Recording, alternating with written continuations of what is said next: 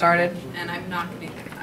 Can you hear me without the microphone, please? Say yes. Yeah. Okay, good. Absolutely. So welcome to this intimate gathering on behalf of Crossroads Cultural Center. My name is Rose Tomasi, and I will be moderating our discussion this evening. In our age, political analysis is often based on what has been called sociologism, the idea that people's choices and behaviors can be explained by their social circumstances, by the group they belong to, and so on.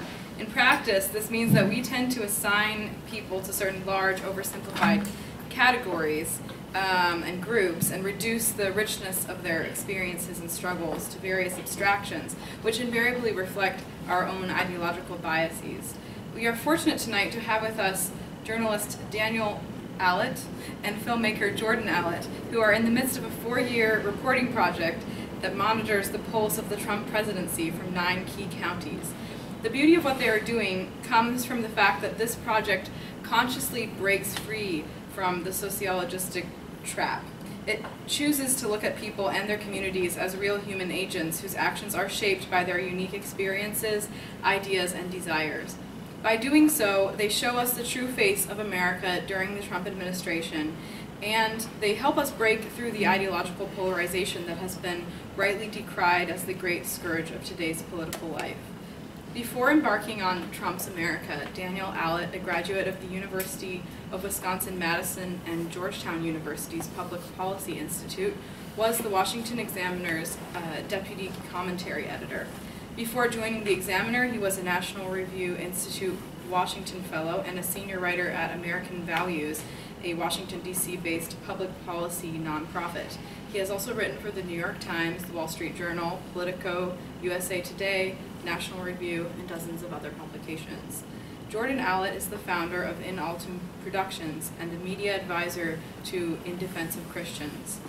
Jordan has filmed projects in over 25 countries, from China and Syria to Nigeria and Cuba, with themes ranging from international human rights and American politics to Catholic spirituality.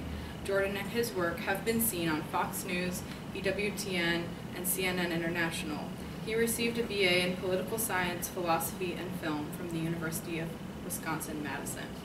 So thank you for coming, and we hope you enjoy our event this evening.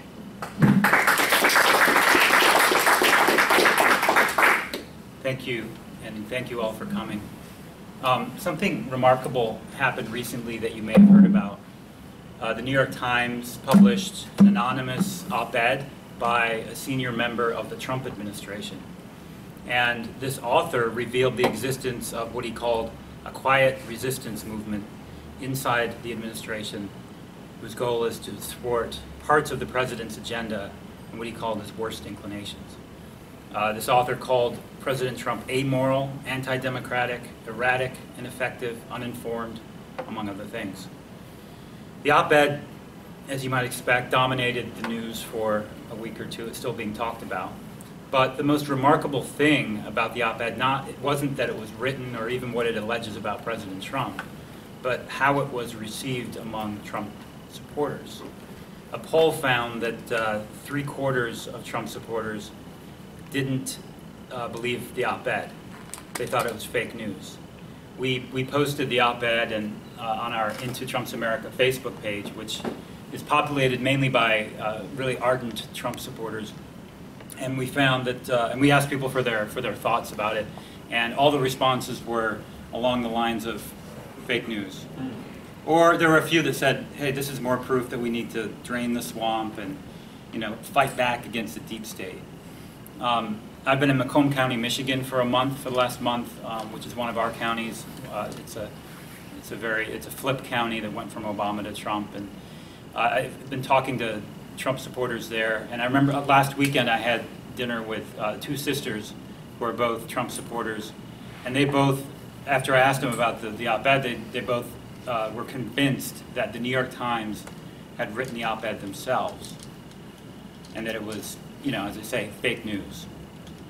So I think response to that op-ed kind of demonstrates a central theme, an emerging theme for our project, which is a loss of trust between the public and the media. But it's bigger than that. It's a loss of trust between the public and many of our institutions. So if you look at polling, confidence in, it's not just the media, it's the political parties, government, the church, labor unions, corporations, law enforcement, everything but the military basically has gone down in recent years. And I think to understand the Trump phenomenon, we need to understand that central point, which is the bond of trust between the public and the institutions that are the lifeblood of our democracy has been broken. And it's tempting to say that Trump is the cause of this, and I think in some ways he exacerbates the problem, but it predates Trump by many years, if not decades. And I think we should see the Trump phenomenon in some ways as an effect or a consequence or a symptom of this larger problem. Now for us, Into Trump's America is our attempt to better understand the people and places that put Trump into the White House. So last March, a few weeks after the inauguration, we picked 9 counties in 9 different states that were pivotal for Trump in terms of winning the election, or important to understanding the Trump phenomenon. So 5 of the counties are flip counties. They voted for Obama and then went to Trump. 2 of the counties are historically Republican, more conservative. And then 2 of the counties, Orange County, California, and Salt Lake County, Utah, flipped the other way. They voted for Mitt Romney in 2012, and then they went to Hillary. And so since last June, I've been traveling full-time among these counties, spending a lot of time with people, meeting people organically, not just Trump voters, basically anyone who'll talk to me, and interviewing them repeatedly. So there's sort of a longitudinal element to it where I talked to somebody last March, talked to him this year, and then we're measuring how their views may change over time. And so Jordan has joined me for parts of the journey. We're telling stories in articles, through videos, photography. We're doing some stuff on social media. And by 2020, I'll be writing a book, and we'll be doing a documentary film with a core group of people that we've been following. And our ultimate goal isn't just to try to explain why Trump won in 2016 or predict what might happen in 2020, but to dig deeper, to get to the values, the priorities that people have, and then again to kind of measure how how their circumstances may change over time, how their priorities may change, even their values over the course of Trump's first term in office. So we'd like to share with you a few of the things that we found so far in the first year and a half. And we have a few short videos and a couple of photos to share that can maybe give you a better idea of the people that we're meeting. So who voted for Donald Trump? I'm not asking you guys, but I'm saying who voted or now who still supports Donald Trump? It's sort of this caricature of the Donald Trump supporter or voter. And then I think there's a reality that's a little bit different than that. It's much more complicated and nuanced. So the caricature, usually constructed by people who don't agree with him or the media or his political opponents, is of a person who is white, male, working class, high school educated. And of course, a lot of those people that fit that description voted for him, and a lot of people that fit that description didn't. But there's also, I think, like I said, a more complicated, sort of diverse coalition of support that Trump was able to sort of cobble together. So this caricature, I think, would often say that a Trump supporter, Trump voter would be anti-woman, right? Especially running against Hillary Clinton. But as many of you might know, Trump actually won white women by 10 percentage points. So that goes against what a lot of people would have assumed. A lot of people think, this caricature of a Trump supporter or voter would be anti-Hispanic, but Trump actually did better than Mitt Romney with Hispanics in 2016. The caricature of a Trump supporter might be bigoted or racist, but actually about 200 counties flipped from supporting Barack Obama in 2012 to supporting Donald Trump in 2016. So Did all those people all of a sudden, did that area become more bigoted in that time period? Or perhaps the priorities that these people were focused on were different than what, for example, the media has been telling us. Now, not only did a lot of counties flip, but we've met a lot of people who are what you might call Obama-Trump voters. So people who voted for and supported Barack Obama and then voted for Trump. And most journalists in D.C. they just can't fathom that idea at all. And I knew that those people existed, but I've always been surprised at how many people did vote that way. And oftentimes I found that somebody who doesn't vote might not be that up to date on the news or what's going on. Somebody who votes sort of the same way every time in a presidential election. Oh, I'm a Republican, I'm going to vote for Republican, Democrat. But somebody who switches around a bit, they tend to, even if I don't agree with them, they tend to know what's going on. They tend to have a reason for it and be able to articulate that. And so there's one example of an individual, and of course we've met many. Mark Locklear. Mark Locklear is a 50-something small business owner in Robeson County, North Carolina. And Robeson County is it's the poorest county of the 100 counties in North Carolina, and it's also the most racially diverse rural county in the whole country. And 70% of the population is minorities, and it's sort of a triracial county. So a third of the population, more or less, is African American, a third is Native American, including Mark, who's part of the Lumbee tribe, and a third is white Caucasian. And they supported Barack Obama in 2012, but then they swung to Donald Trump in 2016. Now, how often have we heard that story of the most racially diverse rural county in the whole country supporting Donald Trump in the media? We'll get to the media later, but Mark Locklear wasn't only a supporter of Obama's, but if you look in the picture, what do you see over his shoulder? You see a bobblehead of Obama. You see the framed picture of the Obama family next to his. I mean, he really liked Obama, and then he swung to Trump over Hillary.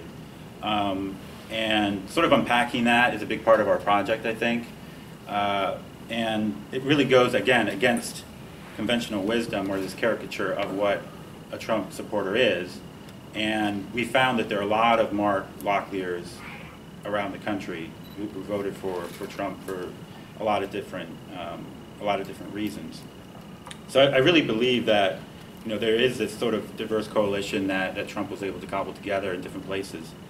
And I think more than anything else, there's a lot of reasons for this, but I think the biggest thing that journalists especially, but those in politics, especially in D.C., having lived there now for 15 years, but having lived also in Wisconsin and upstate New York, Hawaii, some other places, is that people tend to be less ideological than we assume that they are.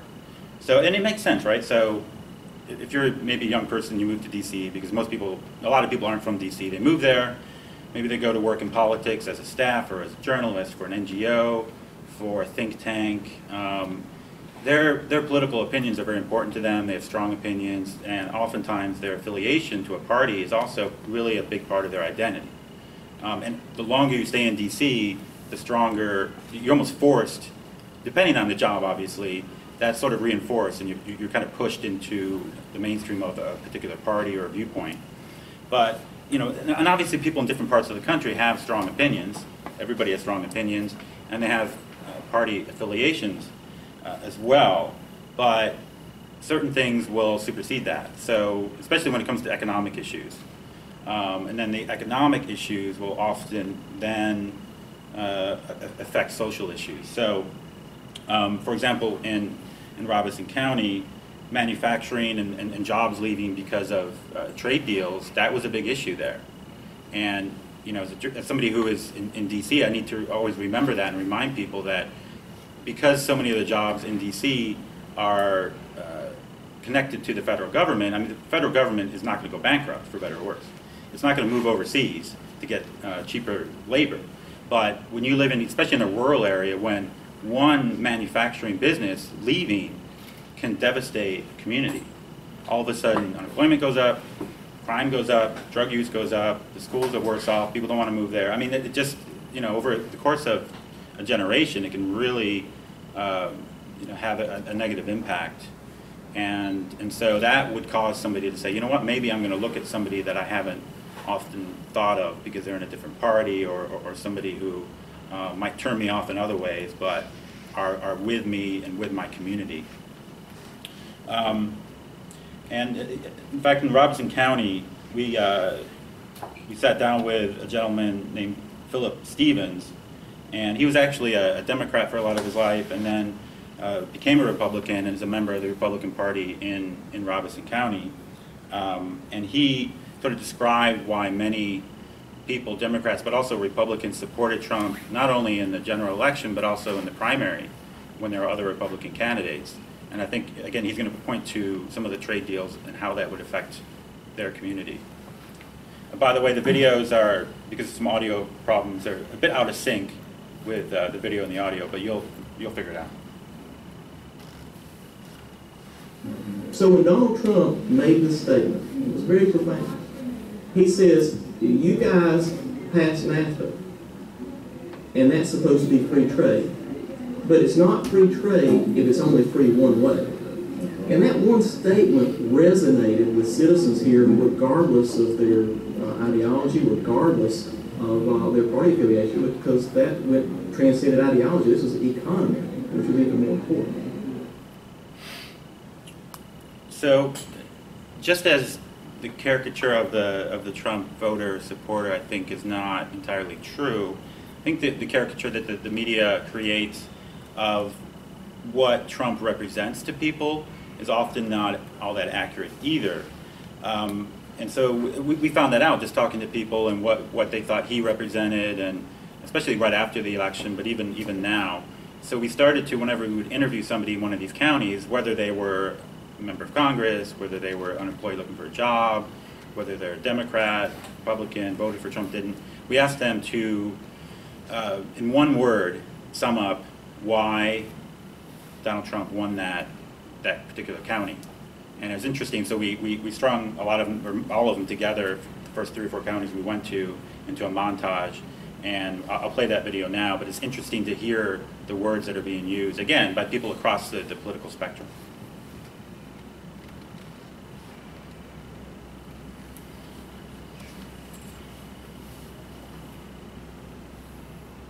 Non-politician. Confusion. Excitement. Hurricane Matthew. Hope. Change. Hope. Change. Hope. Hope. Change. Change. Supreme Court.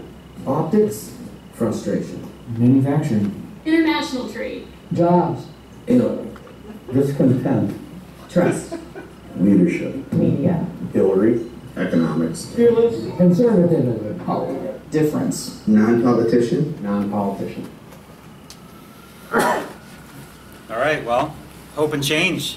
Who knew? I think that explains perhaps partly how he was able to win nearly 10 million Obama voters. Again, the conventional wisdom about Trump, he was the candidate of fear and doom and gloom. But for a lot of people, he represented hope and change.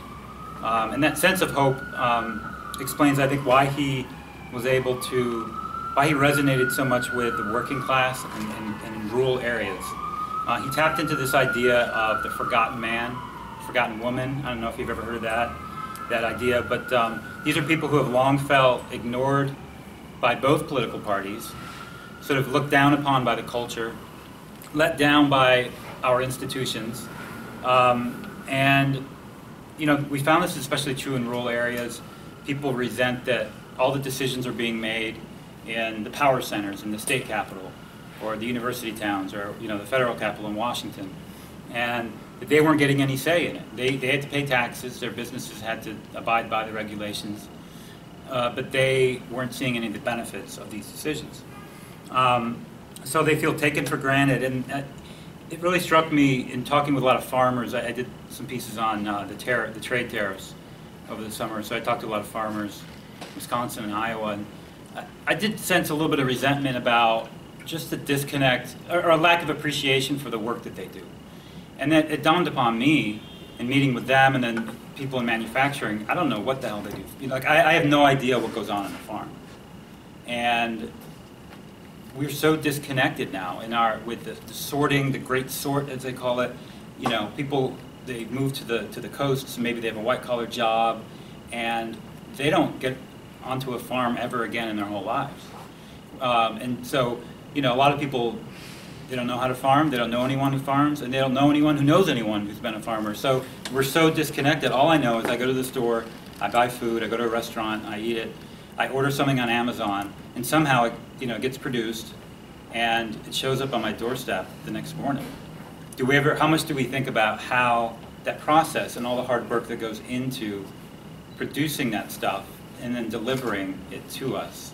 And I think people who are in those trades, there is a little bit of resentment because they know that it is hard work and there's a lot of skill involved. And so, again, people in rural areas felt like they weren't getting the respect and the resources that they deserve, and that nobody was listening to them. And Hillary, you know, she demonstrated that she wasn't really listening. She didn't campaign in these areas. She didn't really include their priorities in her agenda. And she seemed to kind of talk down to a lot of people. And I think that became more apparent after the election. In her book and when she gave interviews, she kind of revealed how she really thought of some of these voters. And some of these areas, too, are, again, Obama did really well. So it wasn't necessarily a political, ideological thing. But we have a little clip of her sort of revealing how she really feels. This is after how long? After, this is only a month or two ago, I think. Yeah, pretty recent. In India, by the way, she's giving a talk in India. Oh, yeah. If you look at the map of the United States, there's all that red in the middle where Trump won. Now, I win the coast, I win, you know, Illinois, Minnesota, places like that. But what the map doesn't show you is that I won the places that represent 2/3 of America's gross domestic product. So I won the places that are optimistic, diverse, dynamic, moving forward, and his whole campaign, Make America Great Again, was looking backwards. You know, you didn't like black people getting rights, you don't like women, you know, getting jobs, you don't want to, you know, see that Indian American succeeding more than you are. Whatever your problem is, I'm going to solve it. Well, at least we know how she really feels. So that's how she saw a lot of these places: stagnant, pessimistic, not contributing enough, and the people who live there as racist and bigoted. And you know, we can't be surprised that she didn't win in those places. And so along comes Donald Trump. You have a billionaire from Manhattan who's always in a suit. He's got soft hands, as they say. And how did he appeal to people who live a much different life and work in a much different way? And it wasn't, he didn't try to pander to them by putting on, you know, a flannel shirt and overalls and jumping on a tractor, as you know, politicians are expected to do that kind of thing, right? We see it at every election.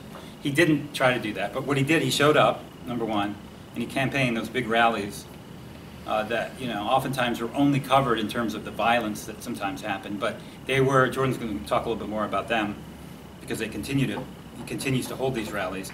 And that was really a good move for him. And he told them that they mattered. He said, you know, you're right, you should be upset. You're not getting your fair share, and I recognize you. I'm listening to you. And so, you know, he acknowledged their work is vital. He didn't say, you know, he said we're going to, you know, renegotiate trade deals, we're going to bring jobs back, but he didn't say I'm going to give you handouts. There's one thing I know, and it's been reinforced in going to these places: people want to work. They want to put in a hard day's work. They want a decent wage for a hard day's work. And so he said, I'm not going to give you handouts. Your work is vital to making America great again.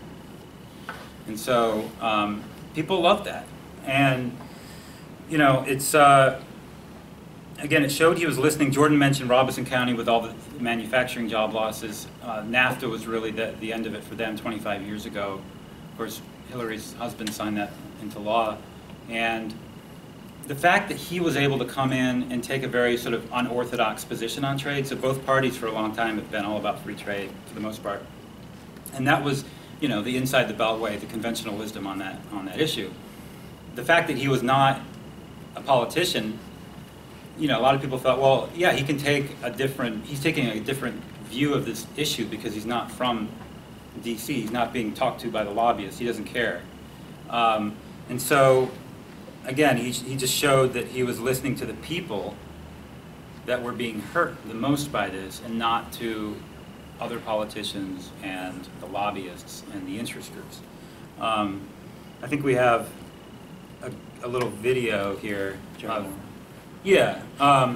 Well, actually, I have one quote from a farmer. I met a lot of farmers in June, but one in particular, one family, a family farm in Trempealeau County, Wisconsin, which is another one of like 20 counties that went from Obama to Trump in Wisconsin, in western Wisconsin, along the Mississippi, and this family, they have you know, exotic animals. They have, I think, some dairy, some crops, and the woman, Noelle, she had voted for Obama twice, and then she flipped to Trump, and she said, quote, "I definitely feel like Trump made rural people feel listened to and that we were important." And then her husband Henry said, he, referring to Trump, acknowledged that we were here. Trump said, "We love our farmers. He understands that farms are businesses. That's why farmers voted for him. He thinks a little bit like we do." And, you know, again, that it's that idea that he cultivated, a sense of belonging, a sense of solidarity, a sense of purpose. And those aren't commonly words associated with Trump. But for the people who voted for him, for many of them, that's what he did represent. We have one more little clip here of a young man named Jared. He's also a member of the Lumbee Indian tribe, talking about the importance of being recognized by leaders. I want those Democrats and Republicans to come down and say, okay, what can we do for you, Lumbee? How can we address your concerns and needs? You know, with us, it's not that you're going to pass some kind of massive legislation or, you know, commit a $100 million government funding, but that you listen to it. That you'll say, you know what, they're important. They're as important as people in Silicon Valley, they're as important as people in New York City, they're important. That's all we want.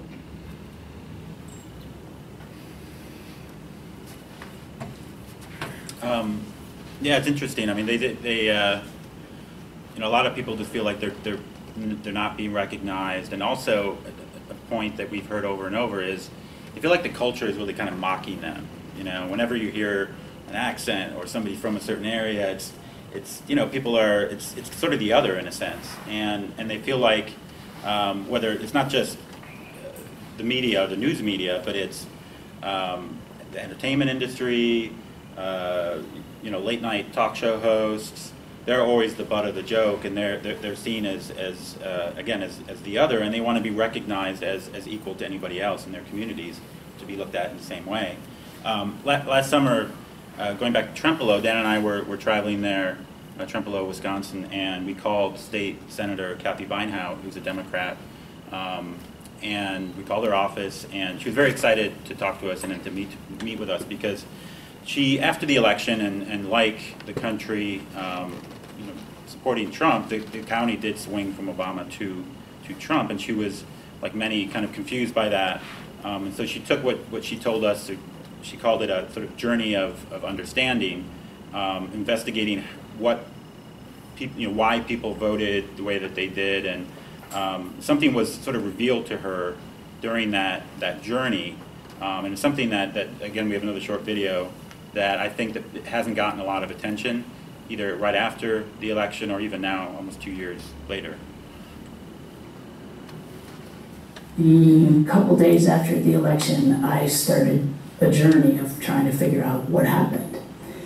And I talked with the election judges, which are all the elections are run locally in Wisconsin. I talked with the county clerks, so they work with all the municipal and town judges, all of them around my district. I looked at ward level data, and then I sat in Whitehall, the county seat in Trempealeau County, in the courthouse, and I physically counted new voter registrations. I counted 1,666 new voter registrations, which is roughly about 12% of the total vote in 2016 in the county, in Trumbull County. And I found, for example, in the city of Whitehall, of the people who went to the polls in 2016, 24% of them were new voters. And this was a story nobody was telling around the state or around the country. And I started doing more research and looking around the state at what the patterns were. And I realized the story nobody's telling is that there are two different sets of people that came to the polls in 2012 and came to the polls in 2016. And what Trump did was motivate people who had never, in many cases, never been motivated before. And the beauty of physically counting the new voter applications is that I learned about the people as I turned the page looking at each one of the applications, because they were required to have their birth date, they were required to show some type of ID, and that ID was written down. They sometimes even added their email address, but they didn't have to. And I could tell what their address was. And I could also see that you would never see unless you actually looked at the applications, that people voted in family groups.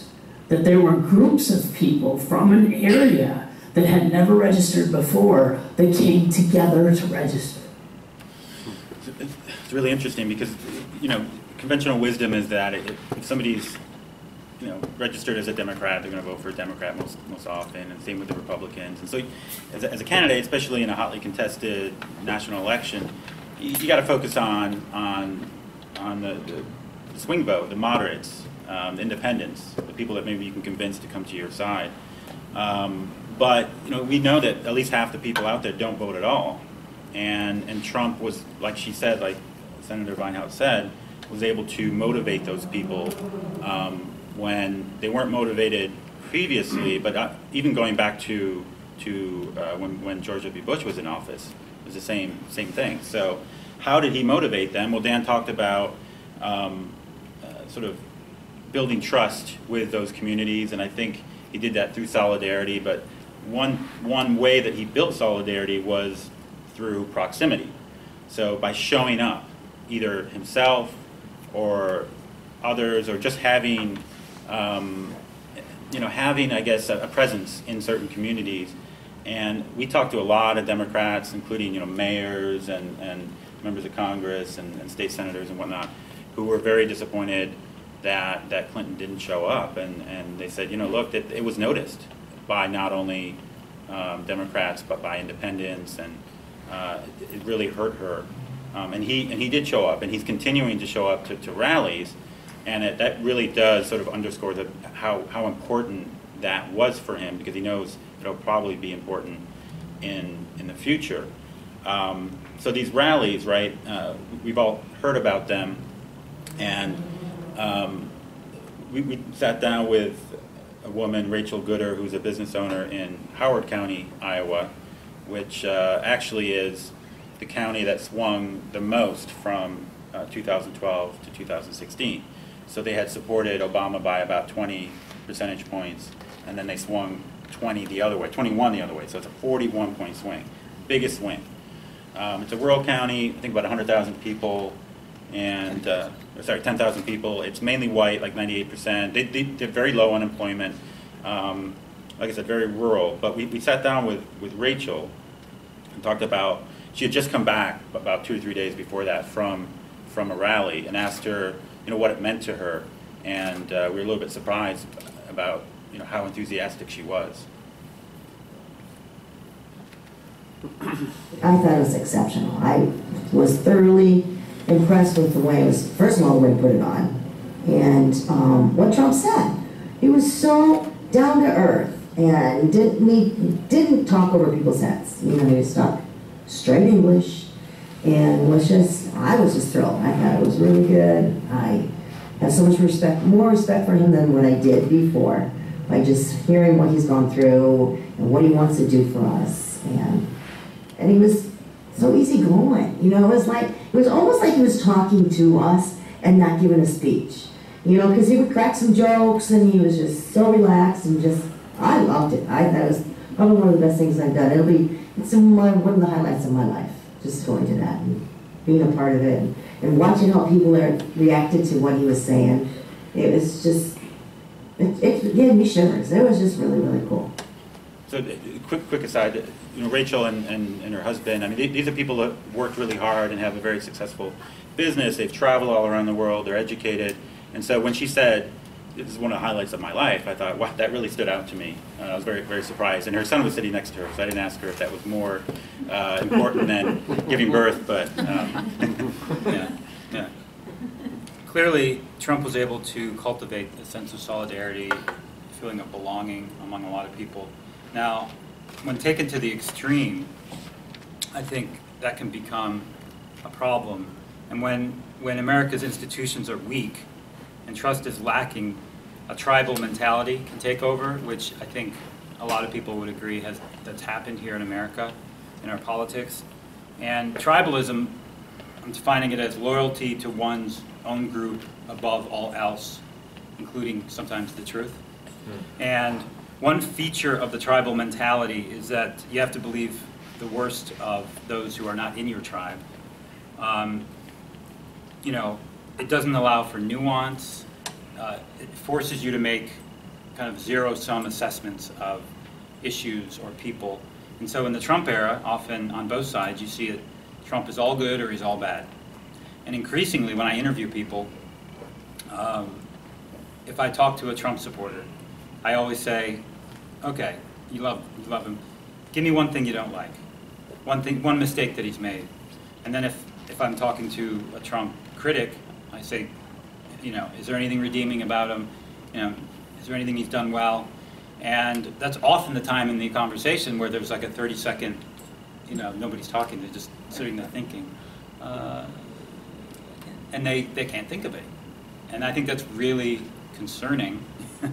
Now, even his supporters will say, one critique they'll have is to say, well, maybe he should lay off the Twitter for a bit. Yeah, that is almost everybody mentions that at some point. But I met one woman who sort of personifies that mentality to the extreme.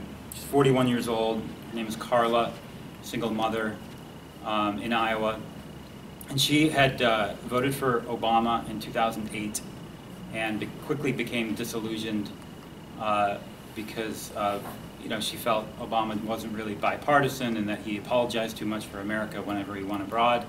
And then when Trump came on the scene, she embraced him right away. And when I talked to her in July, she said, you know, I love the man and everything about him. And part of for Carla, part of her sort of how she defines her tribalism, if you will, is that she needs to shun her old tribe completely. And so for her, that means believing the worst, you know, things that have ever been said about Obama, which incidentally Trump helped advance, which is that he wasn't eligible to become president because he was born in Kenya, and he's actually a Muslim, and that he is in bed with terrorists. And she actually believes this as a former Obama voter. But with that tribal mentality, you have to completely disavow your old tribe and completely embrace your new tribe. So I'm always bantering with people like, come on, yeah, he's great, but we can agree that these personal attacks are, you know, they're a bit outlandish and maybe you shouldn't do that. And she, you know, it was really hard for her to admit anything. She would go, well, yeah, I guess, well, but the media, they go after Barron Trump. Remember that time the media went after Donald Trump's son? And so, fine, but anyway, there was no allowing for any kind of nuance in assessing the president. And again, you know, it's that mentality that kind of requires a complete loyalty. And I mentioned I was in Macomb County. Last week I went to a Republican meeting for the Macomb County, and it was kind of a contentious meeting.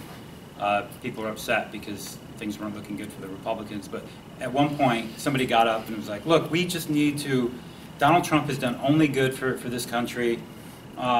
We need to come together to fight the Democrats who are Bolsheviks, fascists, and enemies of the Constitution. And nothing that was said that night got more of an applause than that line.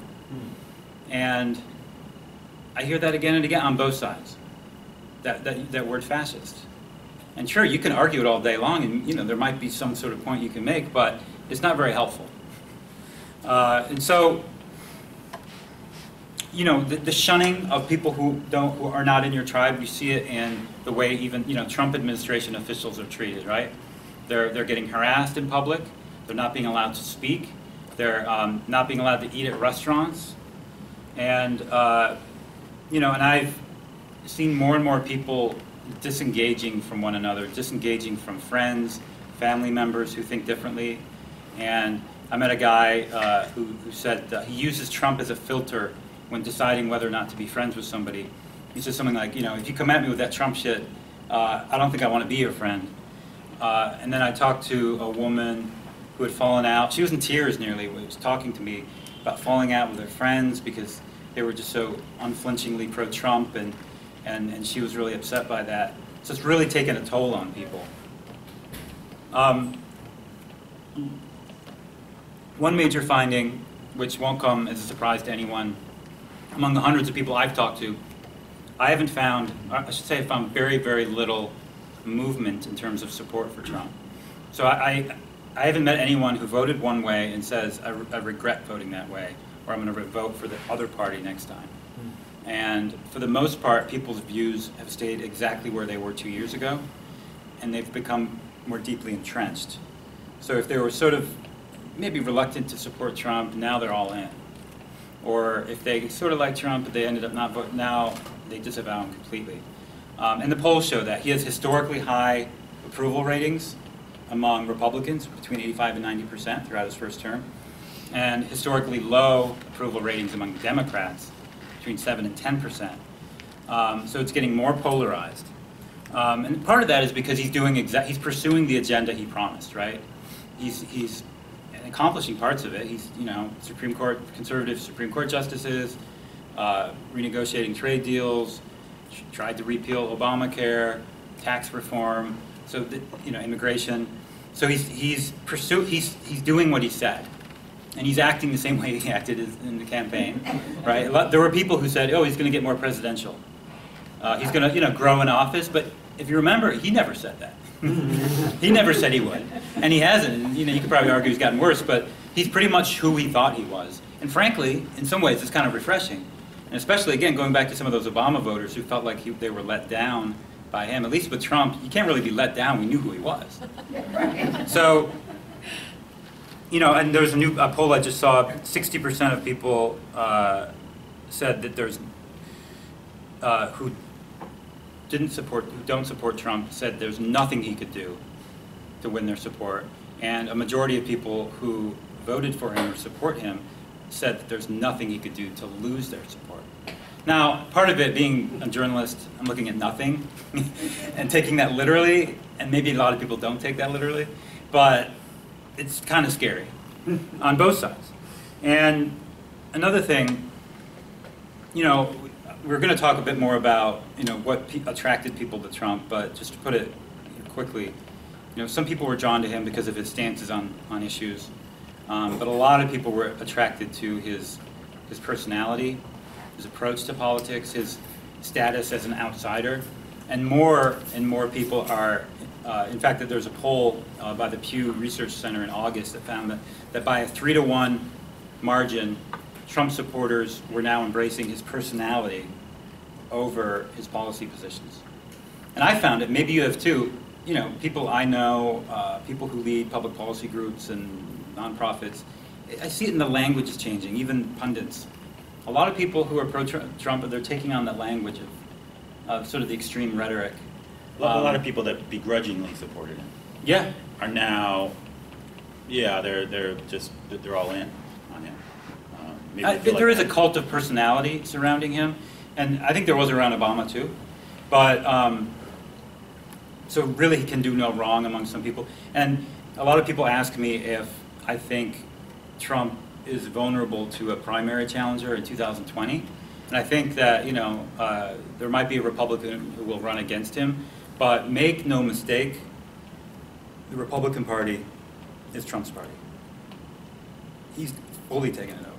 And not just in the polls, people I talk to, but if you look at congressional races, when he, you know, you look at people who have criticized him, Republicans, they're generally either losing, like Mark Sanford in South Carolina, or they're retiring because they don't want to face Trump anymore, like Jeff Flake and Bob Corker. John McCain died. So looking ahead to, you know, after the midterms, the Republican Party is going to be even more the Trump Party. And you look at his influence, when he endorses somebody, they win, generally. I think 35 out of 37 primary contests. In Florida recently, kind of a backbench Congressman, Ron DeSantis, ran for governor in the primary. He was way behind. Then Trump endorsed him. He shot up in the polls the next day and never looked back, and now he's a nominee. And so really Trump has taken over. So I wanted to kind of get back to this idea of the country, just quickly, losing trust in different institutions, and just focus a bit on the media. So I think really they're the sort of first ones in line when it comes to a lack of trust. I saw, you guys might have seen this video that's gone out about a week ago of the Weather Channel reporter. Has anybody seen that one? Yeah. Where, and it's just an example, but I think it underscores the point, where the Weather Channel had this reporter in, I think, Wilmington, North Carolina, and he's reporting from, you know, about the Hurricane Florence. And he's sitting there with, you know, he's completely covered in rain gear from head to toe, and he's sort of trying to brace himself, and it's like he's going to get blown over, and he's talking to the camera like, this is going to be the end of the world type of thing. And there's these two teenage boys strolling by in t-shirts and shorts in the background, like nothing's going on. And the cameraman, I appreciate this, but he, you know, he zoomed in quickly to kind of crop out these two kids walking by. But, you know, the thought is, man, if the Weather Channel has to produce fake news, and you know, but I mean, it's not fake, it's at least exaggerated news. And of course they, you know, it's probably because they want attention, and they want clicks, and they want people watching them, and you know, it's all about money too. But you know, that I think really, you know, it's funny, but it really does, you know, make you wonder how often this type of thing does happen. A Pew poll indicated that trust in the news media has gone down about 20% over the last 20 years, from 53 to 32%. And the Hill newspaper recently reported that 72% of people believe that news outlets regularly report false or misleading news. Now, you know, a lot of people would say, well, you know, with the rise of the internet, you know, that brought about websites that aren't reputable and fake news and all of that. But I feel like, especially somebody who tends to be more conservative, that mistrust in the media, it goes back many, many decades. And it's not just always about fake news or exaggerating the news. It's also about ignoring stories. It's about, you know, and typically for what we think is a political agenda. And I think every community has their own examples of this. But I know for myself, you know, I think a lot of people who are more conservative, they all have this point in their life when they realize, wow, the media is really biased. For me, it was, I remember as a college student going to Washington from Wisconsin for something called the March for Life, where people come together, and usually they have, you know, hundreds of thousands of people go there every year, and it was a pro-life march from the Capitol to the Supreme Court. And I remember coming back to Wisconsin and looking at the newspaper that had come out the day after, and I couldn't find a word about it. And then, but on page 2, they had this whole story with a picture about a protest in Florida. That 8 people were protesting some business about something. I don't even know what it was about. And I thought, wow, okay. You know, they're not going to report on this because they feel like if it's out of sight, out of mind, then sort of this view of people actually going to this type of protest or march or gathering is going to become, you know, not as popular. And so I feel like a lot of people have that mistrust, not only in fake news or exaggerated news, but in news stories that are ignored, and then also communities that are often ignored as well. You know, and again, this goes back. It goes back a long time. I think it was 1990. So this is, you know, pre-internet. The Washington Post polled its own, like 50 of its own editors and writers and contributors, and they found out that 49 of the 50 were registered Democrats. And then the one that wasn't was a sports writer, Tony Kornheiser, if anybody's a sports fan. But and actually, he is a Democrat, but his wife registered as a Democrat, and he registered as a Republican, so they could get both the mailings. So really, it was 50 out of 50. I think they stopped polling their people after that, and they oftentimes now they tell their people just to claim that they're an independent, so it doesn't look as bad. But those numbers, I mean, I've seen polls more up to date that. And the reason I mentioned 1990 is this goes back a long time, and so there's this sort of like decades-old mistrust among conservatives and even moderates and people who oftentimes are Democrats, but like in North Carolina, you talk to the Democrats there, they're socially they're conservative. Okay, they're not the Nancy Pelosi, Chuck Schumer, progressive Democrats, and so. You know, they feel like the things that are important to their community, oftentimes it is, you know, having to do with spirituality, with faith, and other things, and just their own community are not really being represented in the media, and the stories aren't represented there. Now, you know, you know, speaking of the Washington Post article or poll, it's no wonder that they didn't anticipate the rise of Donald Trump when all your colleagues and your friends are thinking the same way you do, more or less, then, you know, how can you think outside of that bubble? I often say that, you know, if you're a journalist and you are either reporting or commenting on national politics or what's going on in the country, and you don't know somebody that voted for Donald Trump, you know, that's a you problem. You know, and the same will be true for the other side, because it's 50-50. And you feel obligated to get to know. You don't have to agree with them. You don't have to love them. It'd be great if you can like them, but it'd be great if they're around. Because I've been to events where journalists talk about these things, and they just can't fathom anybody they know supporting somebody like that. And I think that's a big problem in the media. So obviously, Trump exploits this, and he adds to this distrust with this very combative relationship that he has with the media. And people will say, well, his combative nature is a threat to the First Amendment, but then there are others who would say basically, well, it's about time.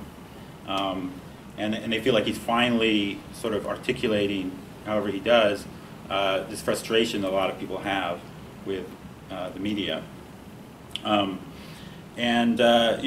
Additionally, when Trump speaks, the media and then his supporters and those that voted for him, they hear different things. So we heard America First from Hillary Clinton, and you know, when Trump came out with that slogan, America First, all the mainstream media reminded the public that it harkened back to the 1940 election and the movement to keep America out of World War II, and then somehow connected it to Trump being sympathetic to the Nazis. Okay, now his supporters heard it very differently.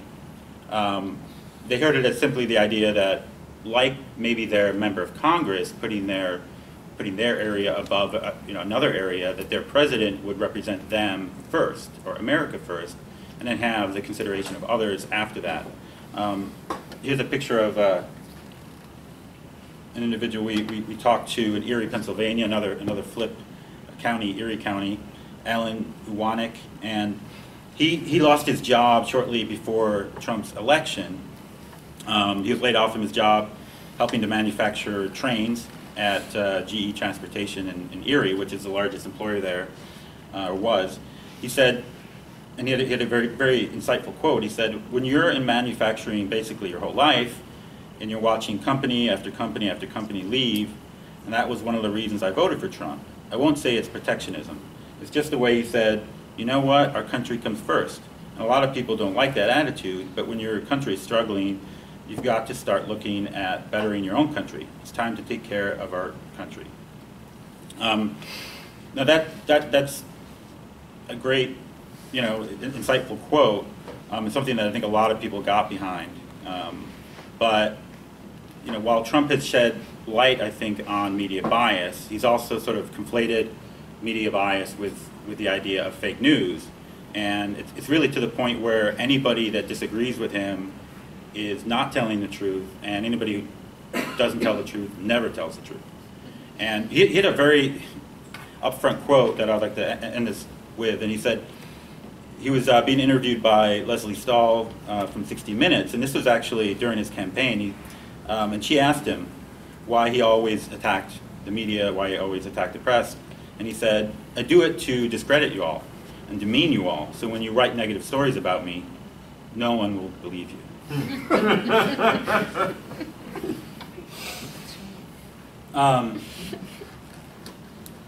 Maybe we should take questions. Yeah. We do that a bit. If anyone has any questions? I think you raised your hand first. Thank you very much for the presentation, which definitely hit home for me in many ways. I guess I totally agree with your focus on the media, which I think is a big part of this whole phenomenon and terribly irresponsible in many ways. And I think part of the, when you were talking about tribalism and fragmentation, I think part of that is intensified by the media because there's this kind of systematic refusal to understand or take seriously anything Trump says or his supporters, so therefore it hardens in the way that you're talking about. But I think that, I think that the media, as you're saying, is sort of closed in on itself and in a kind of echo chamber, and there's an exclusion of many positions. I wonder if it's really I wonder if it's really democratic, or if that's the right word, because it's, to me, or left-wing in its bias. To me, it seems like, I don't know what you would say, cosmopolitan, urban liberal sort of bias, smugness, and self-enclosure. But as you were pointing out, there are any number of positions which are reasonable and which people want to hear articulated, which are excluded from the discourse of both parties in the mainstream and the media, like modifying trade agreements, which is, it used to be, before 1970, a leftist thing more than a rightist thing. And then the other thing which I wanted to ask you about, which you didn't mention, was, I know that, I think I saw this in Wisconsin, that several counties went hard for Trump who had large numbers of military casualties. And he did make a lot of noise about being less militaristic or less interventionistic, and that was a big undercurrent of the America First thing, which I think a lot of people found attractive and now are disappointed by. And I say this also because I follow foreign policy carefully, and I always go to the military blogs because former officers, that's where you can find what they think, and they often are experts, and many of them were for Trump precisely because they thought that he was less of an interventionist than Hillary. That's another thing that's excluded totally from the media. This idea that there could be a rapprochement with Russia, or that Trump could negotiate with North Korea, these are also just verboten, excluded in the way that you're talking about. So the media bubble is, I think it's worse than just being left-wing or anti-Republican. It's a total hardened enclosure which excludes so much of reality. Yeah, and also it's geographic. Joe was talking about, very few conservatives on staffs of major publications, outlets, especially those on the coasts, that claim to speak for the whole country. They need to, and I do have, I'm developing themes for a book, and what should happen in order for us to get past this moment in history. And I think one thing is newsrooms need to diversify, but not just ideologically, geographically. So if you're, the paper of record and you're selling papers all over the country, how about bringing people on staff who maybe grew up in the Rust Belt or the Heartland or the South, Maybe not as many, because if you're the New York Times, you're going to have probably more people who grew up on the East Coast. But I think that's important, because in order to get a full picture of the whole, you need people with different vantage points. Okay, and so that's a really important thing. On the military issue, just among the military people that I've been keeping in touch with, they're all pretty happy. I just talked to one guy who was an Obama Trump voter who was a retired sailor, and he. I went into an interview last week with him, and his friend had told me that he thinks he's weakening and that he may not back Trump anymore. So I asked him. He said, "No, I think I'm still on board." And he actually is one who has a nuanced view, but he said the VA. He's happy, and he said, "Look, when I went to the VA in 2012, 2013, 14, I was complaining the whole time, and now he goes and it's a pleasure." He's just like, "That's all I know. It's better. Correlation, causation, who knows? But it's doing better. Trump said he'd make it better, and it is from his point of view, his experience." So, and I think a lot of people, because the bar was set pretty low in terms of, Trump and foreign policy, and he hasn't gotten us into World War III. Well, that's pretty good. But a lot of people I know who are not supporters of his. A lot of these people, tend to have not grown up in the U.S. But are good friends of mine. They're always, they're saying like, "Well, we got to live for today because with Trump in office, it could be the end of the world." Like they really almost believe that, whether it's North Korea, because he is very erratic, right? And so they don't know what to expect. A lot of his supporters, though, they say, "Look, we need somebody." If you're dealing with North Korea, you're dealing with Assad in Syria. You need somebody who is not going to. I mean, diplomacy is great, but we need somebody who's going to be tough. And I remember it was maybe the first month or two that he was in office that we bombed a couple of Russian jets in Syria, and that really sent a message. I don't think it killed anybody, but people kind of assumed that he was going to be somewhat lay off of Assad, and some of his actions there have kind of sent a message that, look, don't assume anything, and if you think that I'm capable of anything, maybe that will be the deterrent for you. I'm not saying that's the best foreign policy, but but also, like when we're just talking with people that in these different places, foreign policy is an issue, but it's not usually the one that comes up, it really rarely comes up, I think, foreign policy issues, and people generally don't vote based on that. But it is interesting to watch how Trump deals with different international issues. Did you have a question? Yeah, I had a question. I was very interesting when you brought to the table this the issue of this tribal way of thinking. Because I'm not from the U.S. and I've seen the same thing almost everywhere in the world. That happened in the United Kingdom, happened in Italy, is happening in other institutions like within the Catholic Church, the Muslims in Saudi Arabia, and so forth. So why do you think as a society nowadays there is this kind of crave to belong to a tribe? What are the factors that originate? It's the default. I think the tribe is like the original. Like that's the default. When when all these institutions are suffering and not providing what they should be, the church is not doing well, broadly speaking, and there is that lack of trust. What do we go back to? We go back to our people that matter the most, and we become insular, and that's, I think, the default position for most people in most societies. Why does switch happen so rapidly? Like, people that belong to a completely different tribe are so ready to flip to another. Oh, you mean with some of the people we've met? Yeah.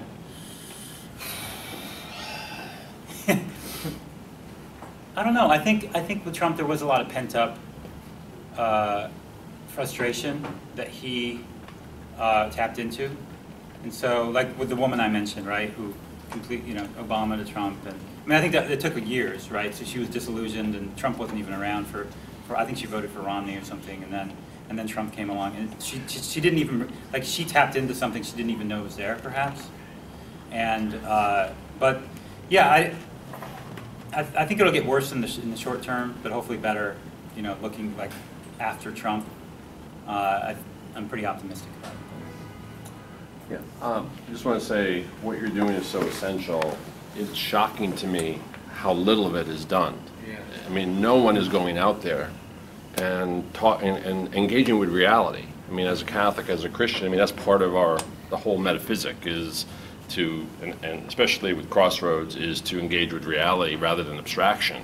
Mm-hmm. And I think that's part of the dissatisfaction with the media. I mean, journalism, I mean, I started out in journalism before I went to the business side of publishing.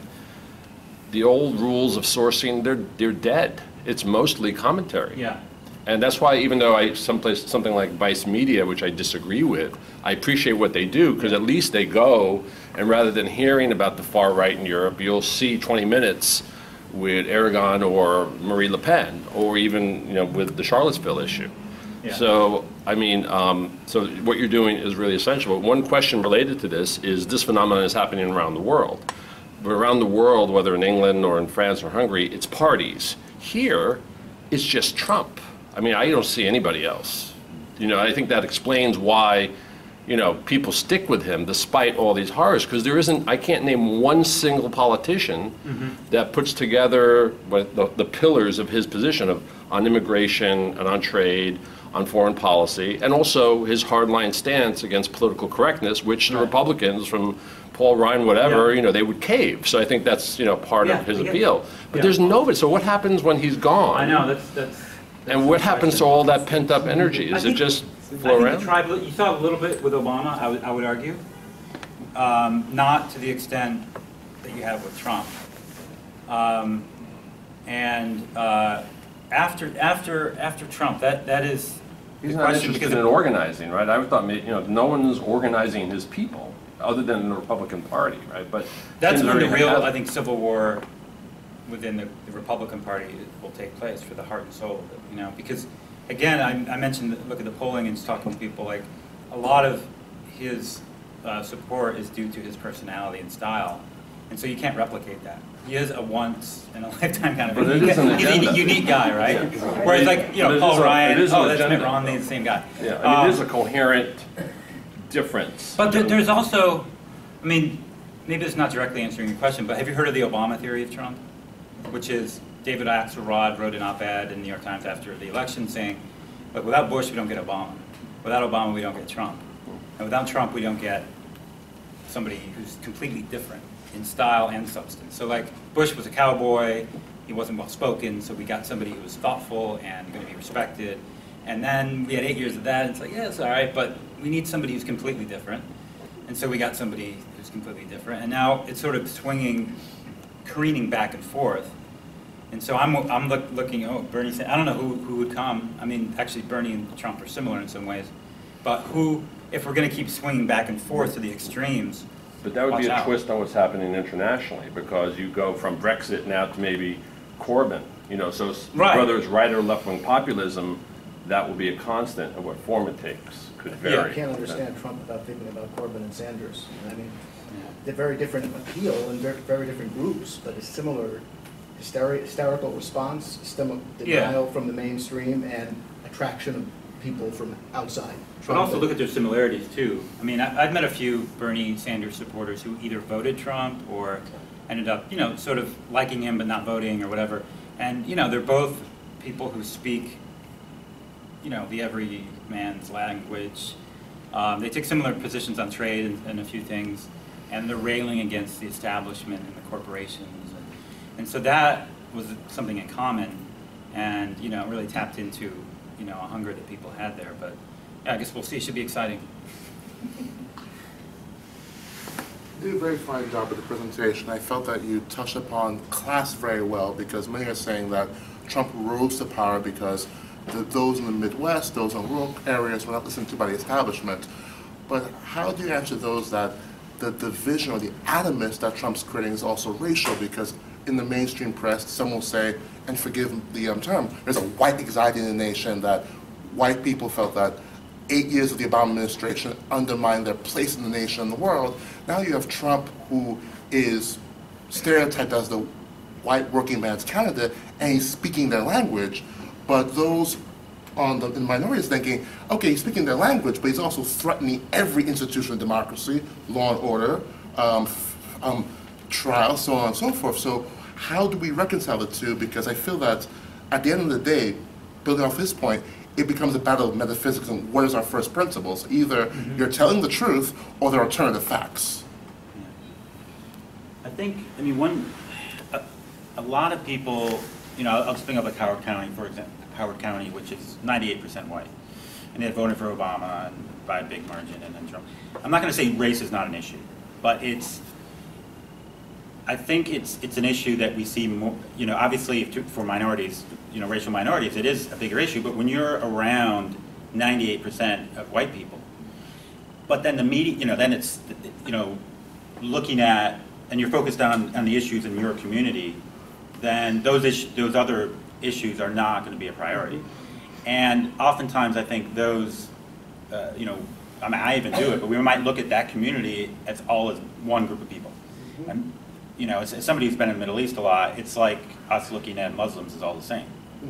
You know, and just assuming, well, you know, Assad and ISIS, they're the same, right? Like, no, not at all. And not understanding, you know, the tapestry of you know, all these differences within, whether it's a religion or a group of people. Like, they have a lot of things that divide them in Howard County. Race isn't one of them. So, I mean, that's just one example I bring up. I'm sure Dan has more. I mean, there's Trempealeau County, too, which was interesting because, and you might know the stats better, but they've had an influx of Hispanics over the last 15 years. Yeah, yeah, it's strange. Arcadia, which is the biggest city, the only big city, 2,000 people in Trempealeau County, it's the share of the population that is Hispanic has grown from 2% to 35% in 15, 20 years. And they have Ashley Furniture is headquartered there, and they have a chicken factory. So basically, these immigrants have saved the town.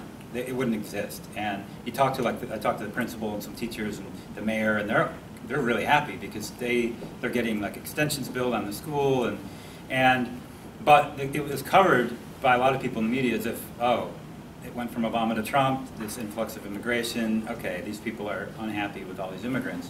But you go there and you talk to people, and it's actually not really the case. I mean, people are pretty happy with them coming in. And well, the influx started long before that. It started during, you know, Obama's first term, but before that even. So you would have seen that. Not that that's not a variable potentially, but not, you know, again, the media saying, oh, okay, you know, they're voting for Trump because they're racist, they don't like immigrants. Okay, next county. Let's analyze it, you know, one by one. Now, you know, Macomb, I don't know if you want to talk about Darrell and there, but it's really hard to, I struggle with the race issue and how important it is to people. I think a lot of it does have to do with priorities. So, and when you're insulated from what is happening in a different community, you may not, you know, seem to care as much. It's just, a lot of people you meet, you know, I'll talk to a Trump voter and I'll say, you know, a lot of people say he's the most racially divisive president we have. No, Obama was the worst on that issue. And they mean it. And so, and they can, you know, they'll bring up a couple of points. Remember when he, you know, he said the policeman acted stupidly, you know, they bring up that one incident all the time. And so I think a lot of it too is when you're not around other people, and this is what it comes down to. If you're not engaging with people who are different than you, you're not going to fully understand or appreciate their problems. It's not just engaging on a superficial level. It means having a friend, somebody you love and admire and trust in other ways. So that way you're continuing to go back when you disagree and keep having those conversations. And that's really what it takes. I mean, in my own life, I know that's what's worked for me. That probably doesn't answer your question, but... Yes and no, but this is an issue that goes unfortunately to the very foundation of the nation that maybe another generation will wrestle with. How do the issues of race and class shape us? And now on top of this, immigration. Yeah, no, and I think one thing I want to do is ask some of the people that we spent the most time with, you know, one question and ask them to answer it in you know, in a minute or two, right? And then ask all these different people from different parts of the country, different races and backgrounds and everything, and political affiliations, whatever. And then, you know, we want to bring these people together in a couple of years and sort of have a weekend together, face to face, not over social media or something, and kind of replay their answers and say, look, you know, race and Trump, give me a minute, right? And then read the answers back and have them sort of, hopefully, in a very positive, understanding way, like kind of debate it out. But I think I know what would happen is people have just very different, you know, perspectives on things, and they pick and choose. And I think when oftentimes if you will allow for example, even we see this a lot on the Facebook page, with not necessarily with race, but with any issue. It's just people are so polarized and they won't give an inch. And then you know, sometimes I'll go to other Facebook pages and I'll see things and people are just, it's all zero sum, and it's like they won't admit, you know, like you said, you know, can you admit that there is a history, like even just saying a history of racism in this country, you know, that's at the foundation, you know. Not all Democrats. Yeah, like, you know, can you admit that? Like, that's kind of like factual. And then somebody else will say, well, everything you need to know about the United States is looked at through the prism of slavery. Well, that might be a simplified way of looking at things too, because there's some people who just don't have that experience. It doesn't mean it doesn't, you know, doesn't play a big role in the history of the country. But people are looking at things from very different perspectives, and I think a little bit of empathy is huge. But sometimes you just need to hear it from somebody, and hopefully not on social media, because when I've seen that, it's a rock fight then, because people can't understand, you know, sarcasm, nuance, anything, and when you're just typing something. But when you're face to face, it's a lot easier to have those discussions, and we're not having them, unfortunately. A couple of questions concerning your work, particularly the last issue that you mentioned, polarization. How do you think you can avoid being labeled a priority for your work as a pro-Trump or against Trump? And the second obvious question is, who do you think will be interested in listening to what you have done? Well, the first question, that's been the biggest challenge we've had is, and I'll tell you just quickly, like last year we were sponsored by the Washington Examiner, and we started out with the title Trump's America. And I didn't mean it, I wanted it to be completely objective, but I thought this is sort of America in the age of Trump, right? Just like Obama's America. And yeah, that seemed right, but then no corporation that we went to for sponsorship wanted to touch it because of the Trump name. It was that toxic even right after the inauguration. So we changed the name to the Race to 2020, which is not as, it doesn't really capture the essence as well. It doesn't jump out at you. And then when we went independent in January, I changed it back to Trump's America. And again, nobody wanted to touch it. And our Facebook page was all populated by, our ads were people were liking it because they were pro-Trump. They thought it was like a pro-Trump site. And so it kind of became that because you are sort of who your followers are. And I was so frustrated. So then we had recently changed it into Trump's America because, you know, the act of going in and trying to learn. And a lot of these places, they're not like the most pro-Trump counties. A lot of them are, you know, sort of purple counties and stuff. So it's been a challenge. And people, we hope that when you read my writing and watch some of the videos, that you'll come away saying, I don't know where these guys stand. And I think it helps that we're both somewhat sympathetic to both sides. And we know people on both sides. We've lived all over the country, so we kind of, it's hard to place where we come down, but it has been a challenge. What was your second question? Who will be your audience? Who do you think will be interested in digging into more deeply into the issues? We're trying to offer a glimpse of some places that maybe haven't gotten enough attention. And so, again, on social media, we'd like to have a dialogue, ideally, to have, you know, a big group of people on both sides, and where they can actually debate, have a civil discourse. Maybe that's asking too much. I'd like people in the power centers to be able to get to know some of the people that we're following. But yeah, really across the spectrum. I know that's not a great answer, but we want, generally the idea is to reintroduce America to Americans.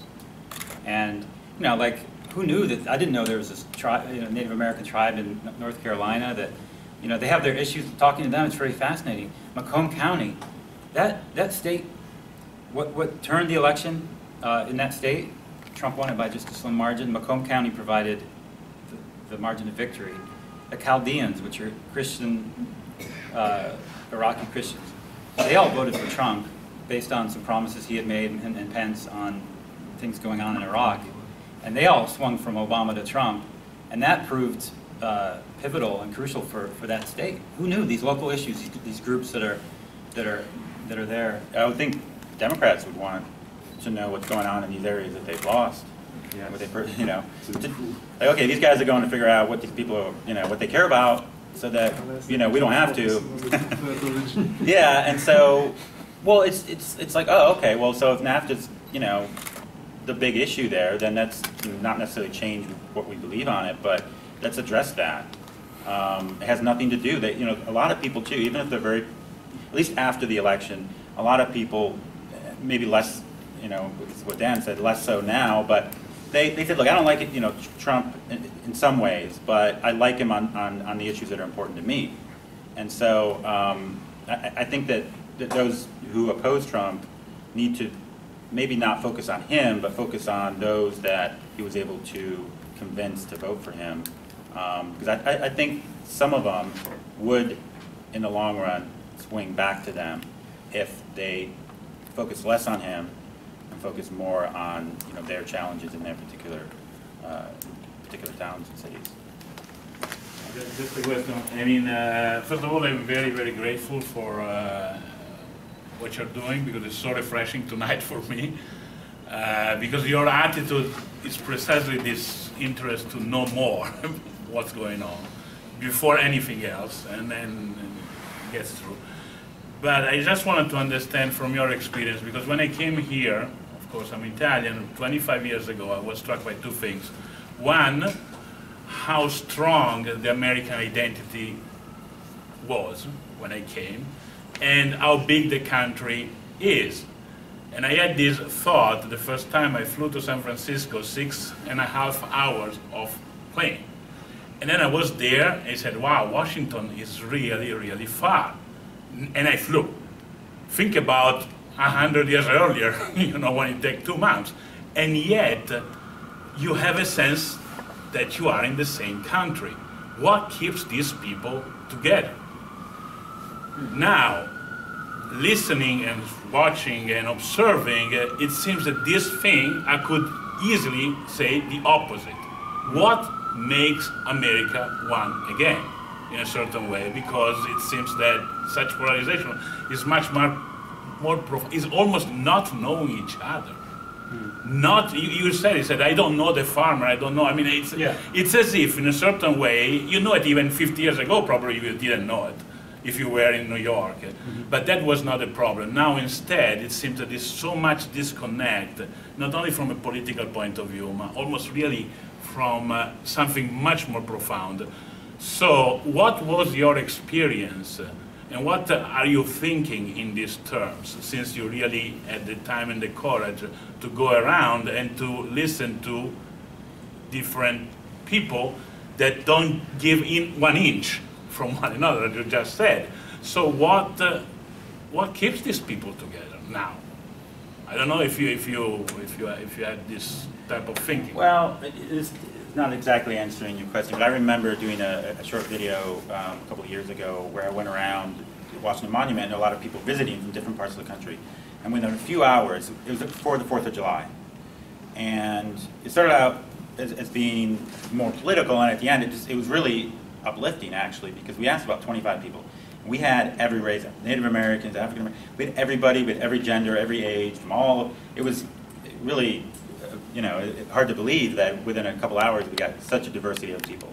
But there are common, you know, themes that kept coming up in their answers to the questions of what does the 4th of July mean to you? What does, you know, the country mean to you? What do you like most about the country? And, you know, I think this idea of, you know, a country that obviously represents, you know, freedom and democracy, but also one that, despite its shortcomings, is you know, getting better. Like it's trying to get better, and we're trying to work together to get better. And maybe that's not the case anymore, but I feel like, you know, everybody knows Trump is not going to always be president, right? So there's always somebody else who's right around the corner, and people are already looking ahead to that. And people are already saying, well, what about the next election? And then who are the Democrats gonna you know, have to represent them? And then, you know, if Trump were to lose, let's just say I know that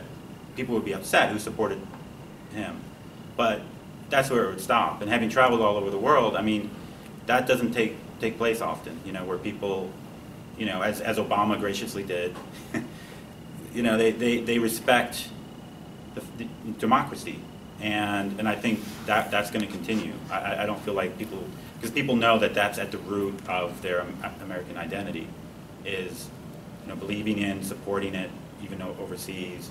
And if they're to go back on that, you know, it goes against everything that they believe in as an American. So I mean, that's kind of an optimistic view, I suppose. I think we can just do one more question, and then we have to wrap up. No, go ahead. That's fine. My quick question is, what advice would you give to someone who wants to listen better? Because I think that was a core that you were experiencing, being able to listen to people from different points of view. And I struggle often with that even in the social media world, where you see those people who say, if you don't like, just unfriend me now. And, Look, yeah, no, that's a good question. To be honest, if I weren't doing this project right now, I might be off social media, and I get tired of it. Just, you know, I would say, yeah, listening is important. Engaging, make sure you do so in the right way, and make sure your intentions are right. So I find it just better one-on-one, in person. If you come in, again, listening, asking good questions. Don't assume the worst. Don't go in trying to score points or get them to see the error of their ways, you know, which we all do from time to time. And it's easier to do on social media because there's the anonymity, and there's just something about it that, you know, sort of a mob mentality develops, and we're pushed to the extreme. So I find doing it in person and, you know, a little bit of patience and humility go a long way. I think it's sort of reciprocal. Like once somebody knows that you've encountered them with goodwill, they'll reciprocate and do the same. If they're, you know, if they're serious people, which you usually know right away. So I would, and keep trying. I had a friend in DC who was just like, oh, she's lived all over, but she's like, I have this one conservative in my office, and he's kind of annoying, and I'm like, you got to make him your best friend. Engage, yeah, and just eat. I mean, it's half the country. You have to know more, and you seem like a, you know, smart guy. So I was like, you got to get closer to him. If I know we have to finish, but if anyone has any other questions, we'd be more than happy to stay and answer them. Yeah, and hear from you too. Yeah. Any suggestions? Any areas to cover or questions to ask people? Has politics become a substitute religion? Oh yeah. Yeah. And what's the cure to that? I mean, because this is like living in the middle of a moral contagion on both sides. We need civil society. Yeah, more religion, but how do we get to there? Civil society needs to step up. The churches need to do better. We, you know, fraternal organizations, volunteer organizations, we don't see them like we used to. And that's where you encounter people that are different than you, right? In church and in, you know, at the, whatever, the Lion Club and all that stuff that people just don't do anymore. So I think that's part of it. I think Yeah, but yeah, I think you're right. It has become. It's true also the grassroots, because you kind of said that the grassroots people have more concrete concerns. That's right. They're more what? They have more concrete concerns, jobs, yeah. whatever. Do you see this religious politicization also at the grassroots, or it's more of an elite cost of thing? Well, I think there's too much focus on the presidency and the federal government. There is a cult of the presidency where, you know, everything is seen through the prism of, right now, Donald Trump. Every local congressional race, every issue. There was a headline in the Washington Post the other day, you know, another hurricane about to batter the coast. Trump is complicit. So even the weather. Now, there's maybe a case to be made there, but I also know, having worked in a newsroom in the Trump era, that like, if you can get Trump in the headline, that's more clicks and more revenue. So there's pressure there.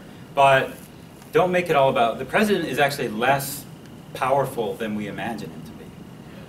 And how many people do I talk to who can talk for hours about the president and federal, you know, the big issues of the day? I ask them who their local, you know, county commissioner, they don't know.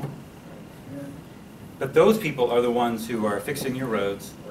You know, they deal with taxes, local schools, and so people need to focus more on local. So would you say that rather than Trump causing a crisis of democracy, it's a symptom of the underlying crisis, and that the answer is for people to go back? I mean, we're all on our phones, we're in our houses and disconnected. You can't have truth that's just abstract. Right. I mean, I think Alistair McIntyre, the philosopher, I mean, that was his diagnosis, that we've got to reconstitute democracy at the local level. Yeah. But I don't think anybody is talking about that. No, and one part of it is local news. We talk about local government, but local news, you know, local dailies have cut their circulation by over a half in 20 years. Yeah. And part of that's a, you know, problem with journalism. But local news tends to be less political, and that's where you get and less polarized, which is maybe part of the reason why it's not doing so well. But that's where you get, there needs to be more focus there. How do we do it? Well, that's another thing. But I think the journalism would come if the community, you have to get the community first. Yeah. Then people care to read about it. If they're just commuting from a community, which is, you know, I mean, that's what I mean, we all live that reality, most of us. Yeah. And then you don't care about your local community. You're not going to read the paper. So somehow it's, you know, it's almost like the Frank Capra movie and John Doe societies. I mean, you've got to reconstitute community, which read some people like David Brooks, and supposedly, you know, there are, have you seen that? Yeah, the localism. Localism. Which is, you know, a Catholic idea of subsidiarity, which the government closest to the people is most effective and most responsive to the people. And I've heard it all over too, you know, especially in rural communities. You know, if they're talking about mandates from Washington or Madison, like in Wisconsin, I mean, they don't work well in rural communities, and because they have their own cultures there. So yeah, I think a return to more focus on local communities, local government, is where we need to start. And I think, you know, social media, how often you get on Facebook or Twitter and talk about what's going on in your area? No, it's big issues, right? Big issues. It's national issues usually, or international issues.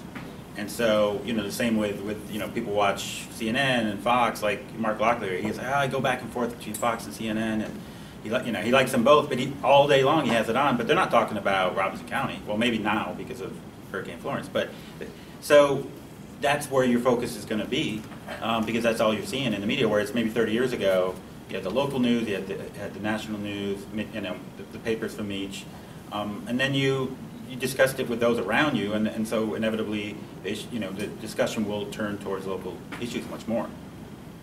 Economic monopolies greatly contribute to this problem also, because they crowd out small businesses, they lead to media consolidation, and lead to the destruction of local news. I mean, the centralization of power in Amazon, Google, a few banks has a major, and then Walmart has a huge effect on all of this.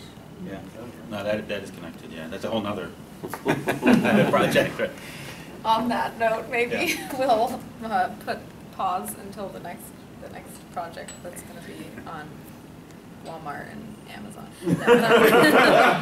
The destruction. I'm hanging out at Dollar General, and there's a lot of those. There's more of those than I realized. Yeah, they're good. Well, they're taking over though. That's the thing. Amazon, I think, owns them now. Cracker Barrel, That's Trump country. Cracker Barrel or Dollar General. Like Whole Foods is not, by the way. If you see a Whole Foods, it's probably not Trump. If you see Cracker Barrel, it is. That's a barometer, right? Yeah, Trader Joe's. All right, so I just have a couple of announcements before we wrap up. Our next event is on Wednesday, October 10th at the Sheen Center, and it will be at 7 p.m. And you have a card on your chair about that. Jen Cacciola, who's a sculptor and painter and tapestry maker, will be giving an artist talk and a guided tour of her exhibition, which is titled Grabs' Garden.